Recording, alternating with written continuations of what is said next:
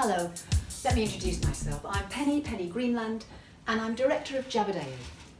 We're an organisation that's been researching physical development in our youngest children for years. How does it happen?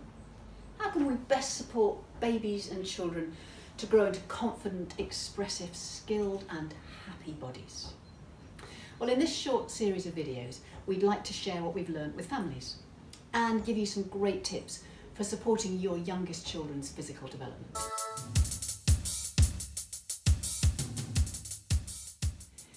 If you go and visit a calf or a foal shortly after it's been born, very soon it'll be up on its legs and able to do most of the things it will do all its life.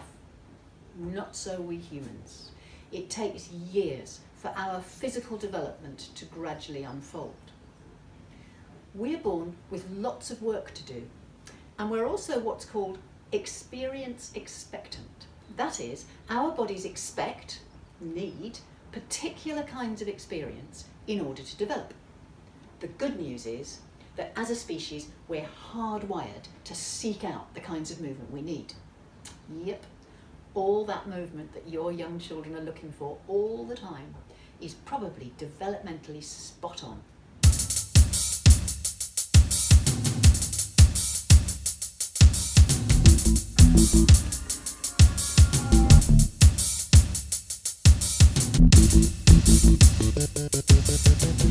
So the big question is, just what are the physical experiences your kids are seeking out, and how can we help? Now, nature's not daft. These things aren't very complicated, and I bet they're things that you will recognise only too well. There are 5 kinds of movement that combine to create great physical development.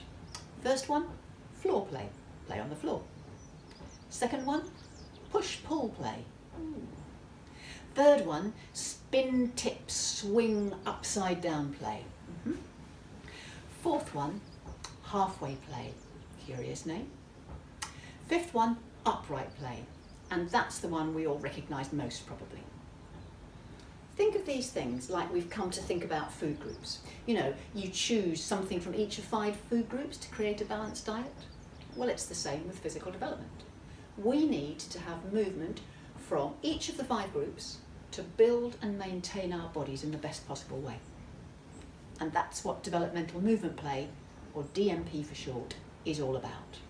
How to make sure that our children get a balanced movement diet so that their physical development goes as well as it possibly can.